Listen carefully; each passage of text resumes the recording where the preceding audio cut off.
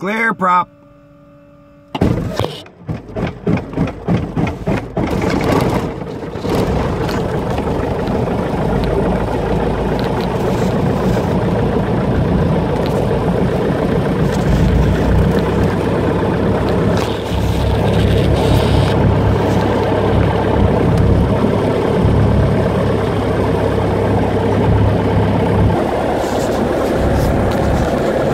Here comes the run-up.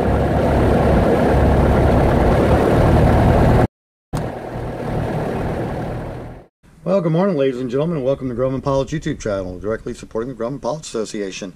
And here's what you normally see as a dipstick, but right next to it is one of the new Tanis plugs that bolts to the dipstick tube. On this particular case, it's on a Tiger owned by Don Goins, and he has the heater probes down here that go in and take the place of one intake bolt.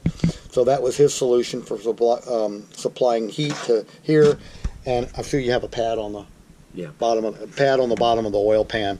So that's just the new way Tanis is doing it. So you can either have the bayonet probe that goes in the bottom of the cylinder. A lot of people are using that for cylinder head temperature. There are the heaters that wrap around the base of the cylinder by Tanis. That puts a lot of heat here, and it eventually works into the cylinder. But one of the nice things about the intake bolt is it puts it right up where you need it in the valves, which is where you really have the problem when it's cold.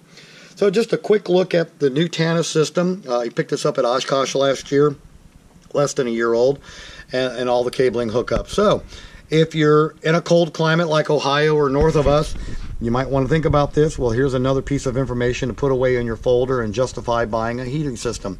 So we hope you found this useful. I'd like to thank you for watching, and have a good day flying your Grumman.